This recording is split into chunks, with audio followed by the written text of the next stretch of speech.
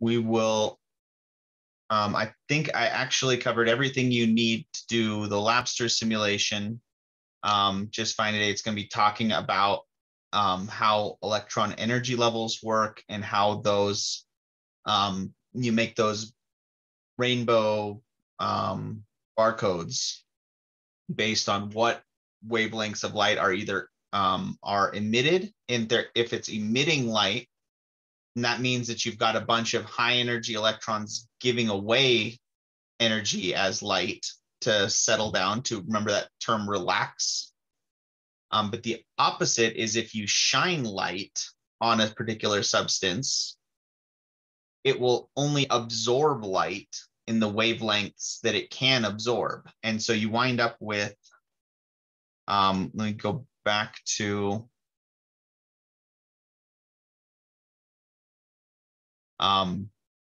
the slides real quick. So if you heat up or if you give energy to a certain atom, you get a light that's emitted specifically in certain wavelengths. But on the flip side, if you shine light on strontium, it'll absorb these wavelengths. And so the absorption spectrum, so this is what's called the emission spectrum, meaning it's what kind of light is emitted or given off. The absorption spectrum looks like a rainbow. It's the exact inverse. It's a rainbow that's missing specific black spots. And those black spots correspond to these same wavelengths of light. The same wavelengths of light that it gives off when it's heated up are the wavelengths of light that it will absorb when you shine light on it. Right, so the Labster simulation has a few of these where it basically is going to have you sort of mix and match elements to see what type of metals might be present in a star by looking at what kind of light it gives off. But you're looking at an absorption spectrum in this case, which is why it looks like a full rainbow missing black spots. But the logic is the exact same as the other example where we're heating it up to give off specific wavelengths of light. Okay, it's the difference between, if you're looking at what's absorbed, that's the wavelengths of light that it can absorb to promote an electron up to an energy level. And the emission spectrum is the wavelengths of light that it gives off when those electrons fall back down or relax. Right, so they're always going to be the same wavelengths. It's sort of like Q when we're talking about heat being absorbed or released. If light is absorbed, you're going to have a rainbow that's missing spots because that's what the element is absorbing. If it's something that, if it's giving off light, it's going to be electrons relaxing, and it's going to be the exact inverse. Sean, when you say light in this instance, is it actual light or is it energy? Is it the wavelength of light or is it an energy that you're? Turns out that those are kind of interchangeable. Light is actually the way that energy is transmitted from one place to another.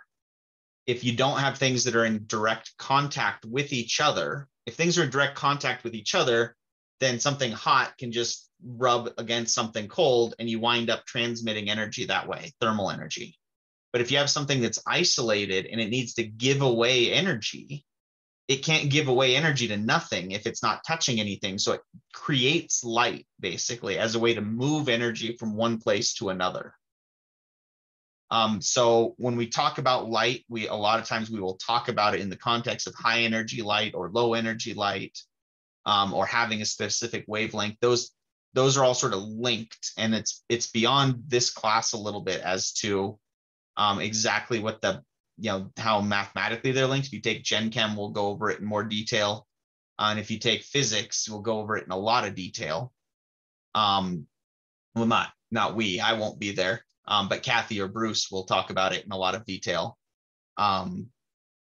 but they wind up being related terms. Light and energy are almost interchangeable. So it's kind of cool. In some ways, your eyes are actually a way of observing how much energy something else has, because the color of light that your eyes see is related to the wavelength of light that's being given off, which is related to the energy that's being either absorbed or reflected.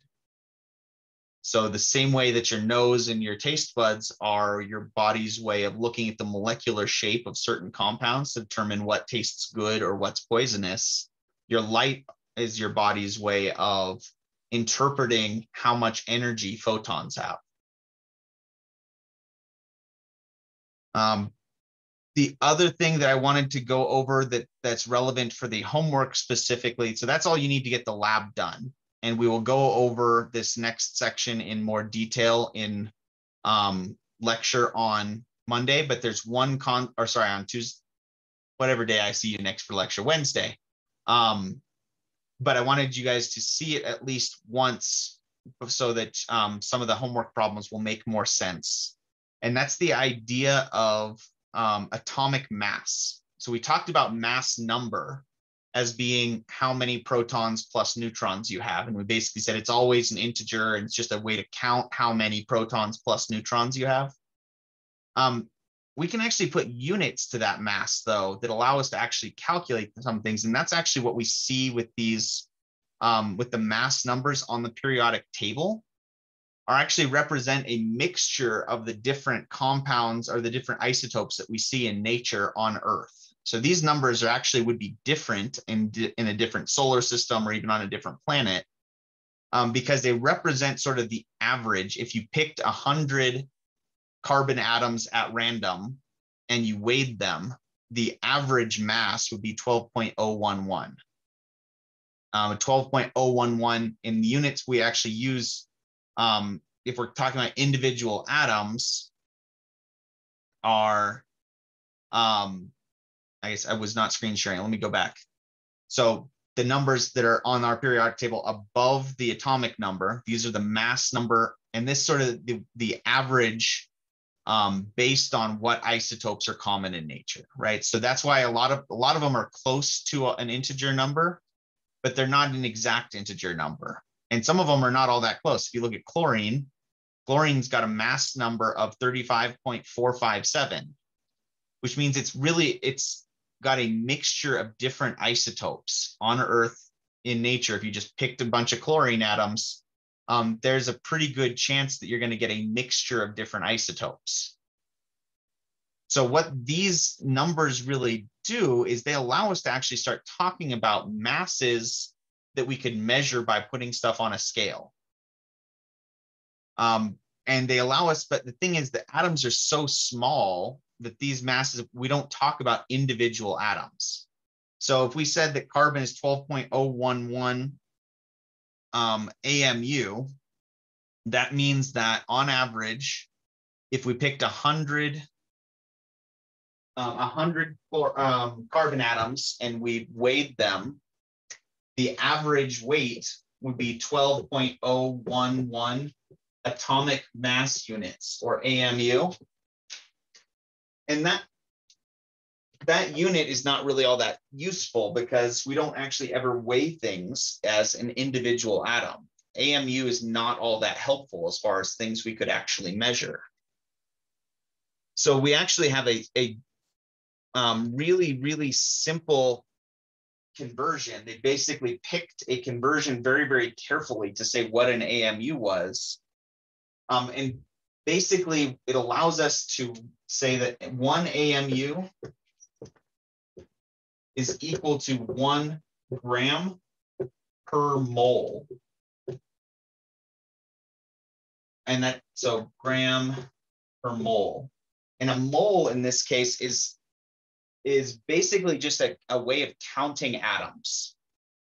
So because we can't count individual atoms, we never can actually measure the mass of an individual atom. What we do is we basically pick an arbitrary number to say, okay, this many atoms is a mole, right? So it's a lot like a dozen. That's the most common. It's kind of a really tired analogy. You'll hear it a million different places. A mole is the chemist's dozen. A mole is just a way to group a specific number of objects together, like dozen. So you could count 12 dozen donuts or 10 dozen donuts, and that would just be, in every 1 dozen equals 12, right? Of whatever you're talking about. It could be a dozen donuts, it could be a dozen eggs, it could be a dozen balloons, it could be a dozen blades of grass. Doesn't matter what you're talking about. A dozen means 12 of something, right? So a mole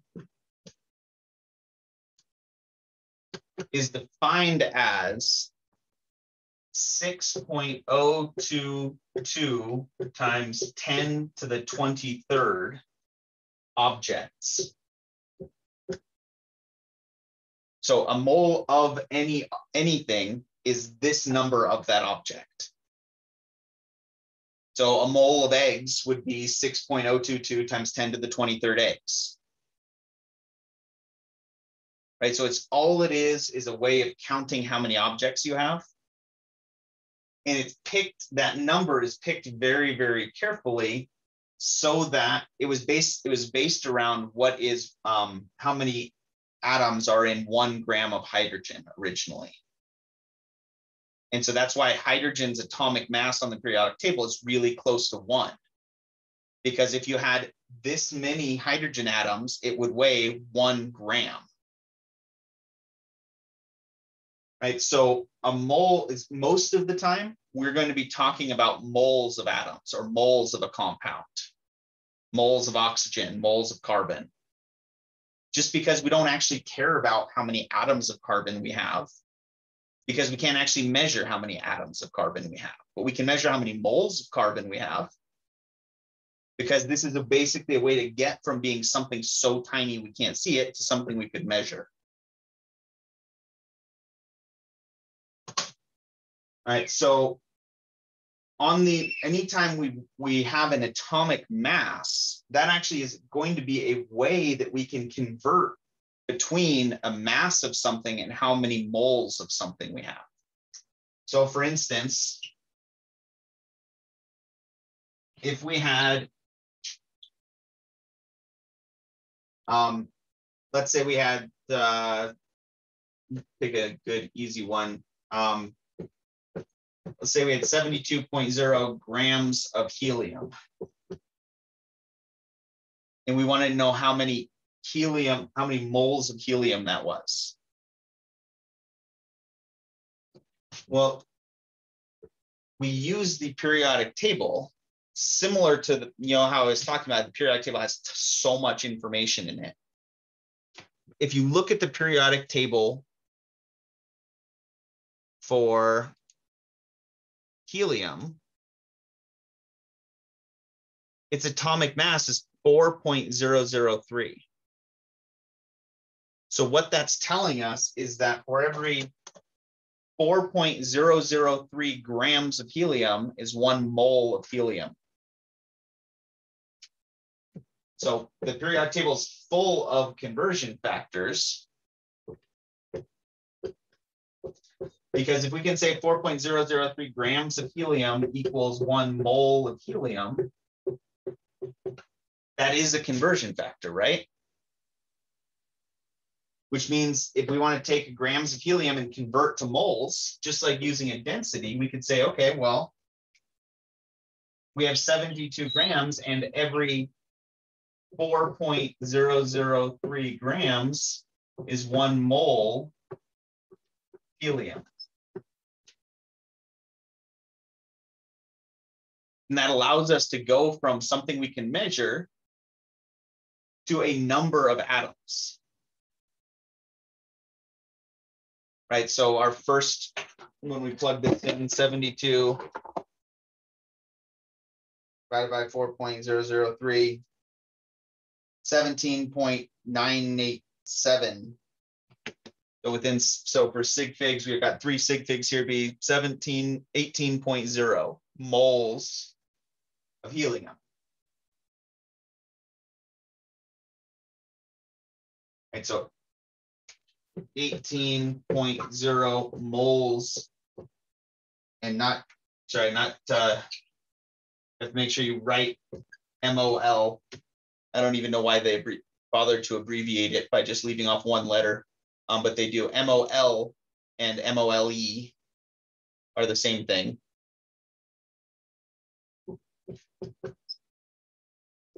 All right, so this, when we get to talking about how we mix things in specific ratios, like one hydrogen atom or one oxygen atom for every 2 hydrogen atoms, we're not comparing grams of hydrogen to grams of oxygen, we're comparing specifically the ratio of atoms. So these atomic masses are a way to get to how many moles we have. And then we could look at the ratio, say, of 2 moles of hydrogen for every 1 mole of oxygen in water. All right, so the atomic mass winds up being one of the most important conversions that we do in chemistry, because we don't just want to talk about them in terms of grams. We need to be able to talk about them in terms of how many atoms we have, but we don't have a way of measuring atoms. So this is how we do it. And if we didn't want it in moles, we wanted actual number of helium atoms, we just use our definition of a mole as a conversion. We can say for every 1 mole of anything is that 6.022 times 10 to the 23rd atoms or objects. So once we know how many moles we have, we do this conversion to get to how many atoms we have.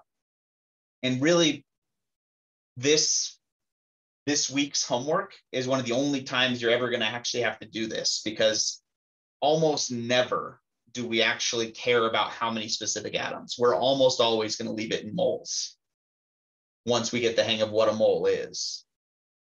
But for now, while we're practicing this to really cement it in your head, there's a couple problems on the homework that say how many hydrogen atoms are we going to have if this is how much mass we have. So we would start by converting into moles of hydrogen and then go from moles of hydrogen to atoms of hydrogen. Gina? Can we just finish this off together? Yeah, so if we wanted to actually do this, so once we set this conversion up, and this is true anytime you want to go from moles of anything to the actual number of objects, it's always the same conversion. And it's on the equation sheet in a couple places. It's also called, this number is also called Avogadro's number, which is perfect timing for Cinco de Mayo, because it really, everybody's favorite chemistry joke is to call guacamole avocado's number. It's Avogadro's number is that guy's actual name. But it's always the same number. So it's just anytime you want to go from moles to objects, 1 mole of something is 6.022 times 10 to the 23rd.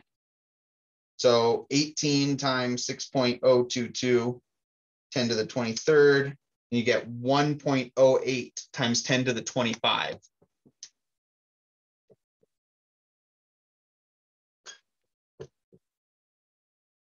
And that our units now on this are going to be helium atoms.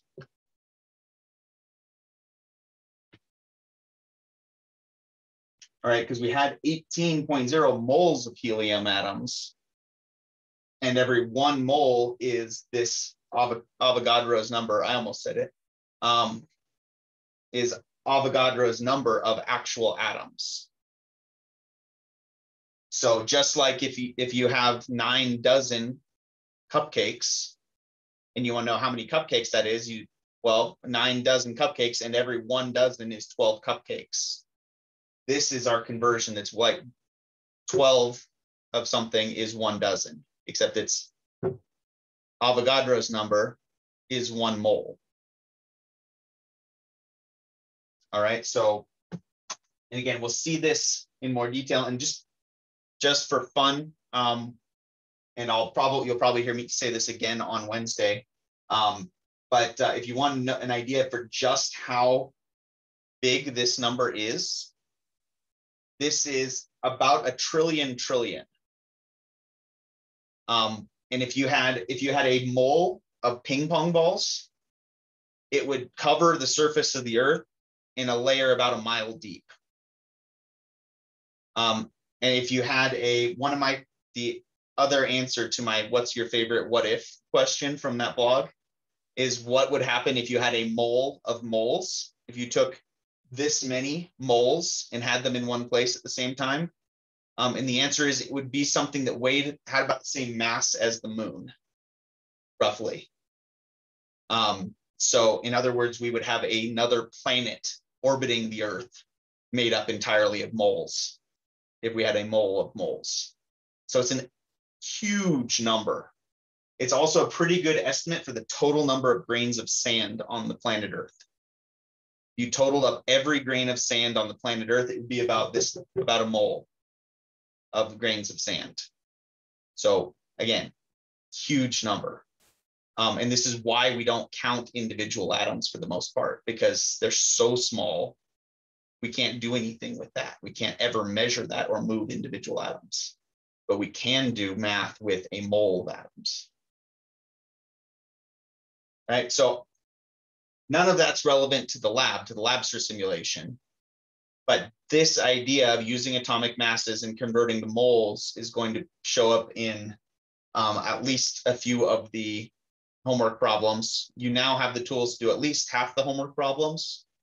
And then we will add some periodic trends and how we can average out isotopes will be some topics we go over in class on Wednesday. So when you get to those problems, which I think are problem 3, and there's a couple where it says rank these by atomic radius. Those are the types of problems that we'll get to in class on Wednesday. So don't beat yourself up over trying to figure those out if you're working on the homework between now and then. All right, so questions at this point. I just dumped a whole bunch more skills and math on you. So I expect you will have some questions at some point, but it's fine to either just hang out and ask me when you get to them, or use today to just finish the Labster simulation and ask me your questions on Wednesday, once you've had a chance to look at the homework a little bit more. But I believe you have at least a good enough base to get started on the homework and make it, get at least half of the problems done.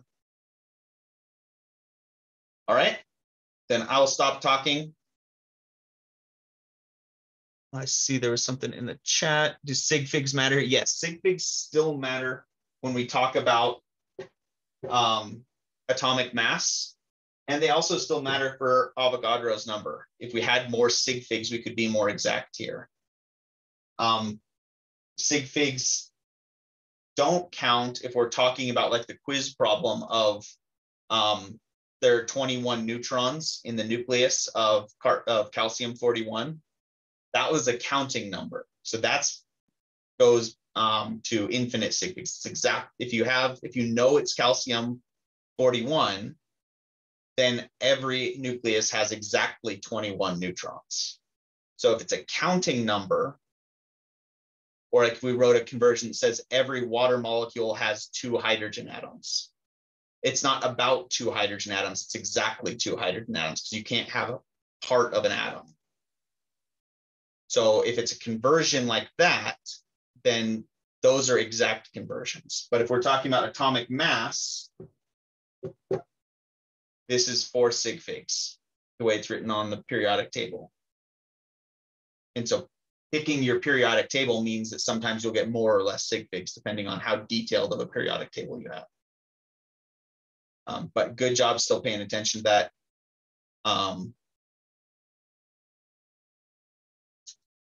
And at the end here, started with 3 sig figs. This conversion was 4 sig figs. This conversion was 4 sig figs. So our final answer is limited by the sig figs we started with. 3 sig figs here, 3 sig figs there, 3 sig figs here. All right, because every other approximate conversion we used was more sig figs than that. So this is what's limiting how many sig figs we get at the end.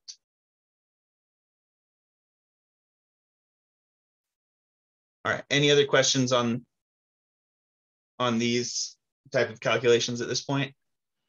I have a question kind of back from the the lecture. I was in and out of service for a moment. And Miss, what was it? What is the terminology used for that? The 1S or 2S, 2P, what is that called? That's a Just good question. symbol. So that collectively is called the electron configuration. Electron configuration. So the whole thing, if we said the electron configuration of oxygen, it's the whole thing, 1s2, 2s2, 2p4. Okay. And if you look at the individual pieces of each of these, those are what are called the quantum numbers, actually, which I think this lab might actually get into. So this was actually a very relevant question and something I meant to mention. This first number that we just kept referring to is the energy level. Mathematically, we see it written as N, and it's also called the principal quantum number.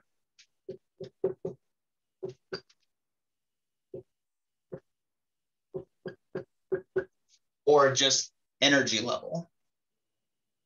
Those are all sort of interchangeably used. And so that's what this first number is describing here in front of these.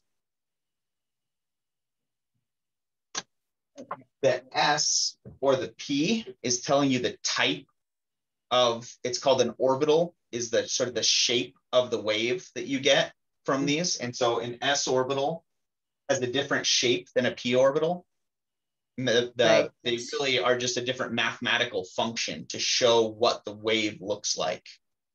And is that like, I mean, just to kind of conceptualize it in my mind. So if you have orbitals around the nucleus, is that like levels of depth into the atom, or just random? I'm sorry. No. That's a really good question. That's one of the things that's really tricky about quantum is you can think of it like it's a three-dimensional function. If you've taken college algebra, you probably talked about how you graph things in 3D, right? You have an X and a Y and a Z to represent all three dimensions. These orbitals and the orbital shapes are basically functions in 3 dimensions that have a specific shape to them. So the S orbitals look kind of like a sphere.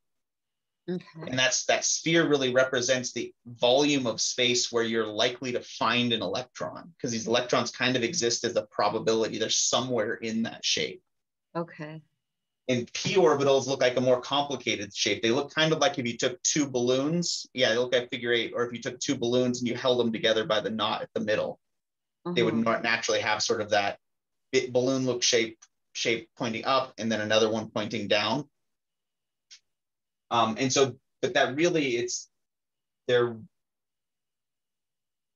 really saying that, okay, for these P electrons, you're likely to find an electron in this overall region. You're not like, the electron is not likely to be outside of this area. There's a possibility that it is, because they don't never exist in any one place for, and that's part of the Heisenberg uncertainty principle, is the idea that you can never know exactly where an electron is and how fast it's moving at the same time. Wow. Which, when you get down to it, it actually kind of does make sense, but it makes it really hard to visualize how these electrons behave. Because the act of observing them, we observe things by bouncing light off of them, and then our light goes into our eyes or into a detector. That tells us where something is, right? If you ask where a baseball is, you don't have any photons bouncing off of it, you don't know where it is, right? If you're in the dark and I say, where's the baseball? You don't know. But if you turn your light on, then you can measure where it is by bouncing light off of it. And the problem is, when you get to something as small as an electron, bouncing light off of it moves it.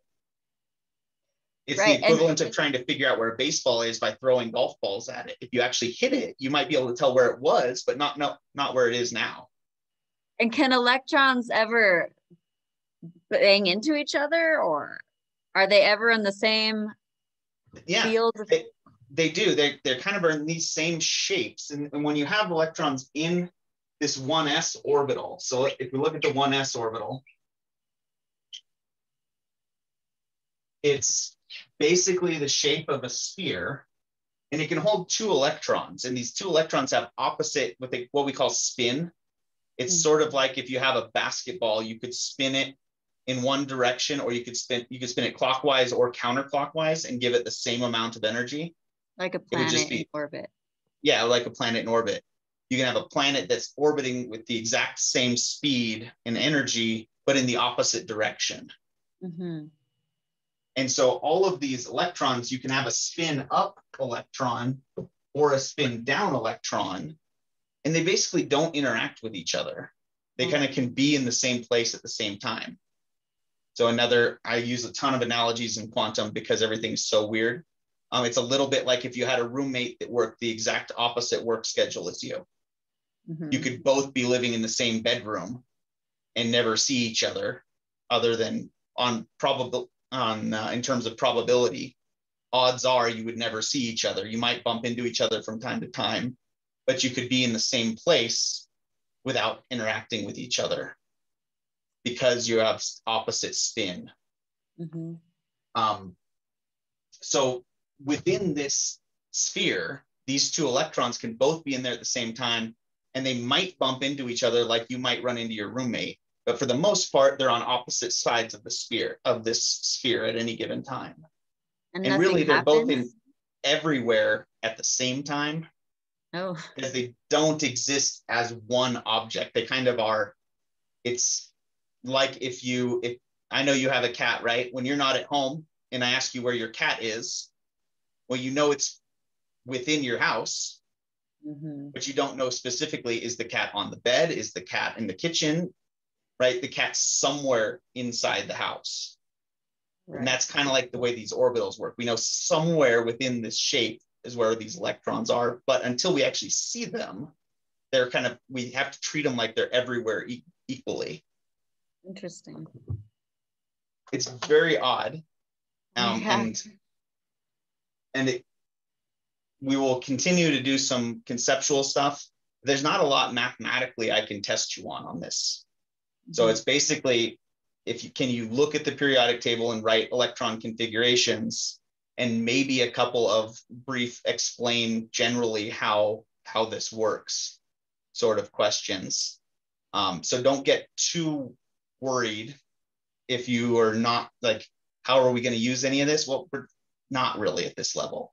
I'm preparing you for the next step, which is this is how it applies to the periodic table. Awesome. Cool. All right. Any other questions on anything we've gone over? I really love talking about quantum stuff, so I don't mind at all if you wanted to more clarification, or save them for class on Wednesday if you want. All right, then let's actually, so to give this a chance, this recording,